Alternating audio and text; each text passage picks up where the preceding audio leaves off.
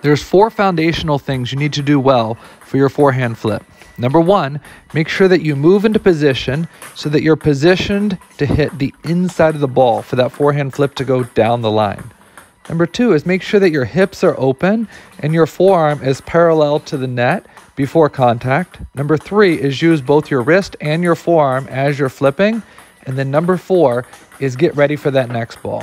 Even if it doesn't come back, your goal should be to prepare for it.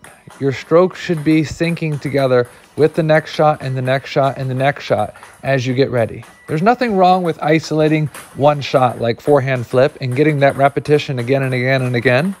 The main thing is that you be able to get back and ready for the next ball, just like you would in a game.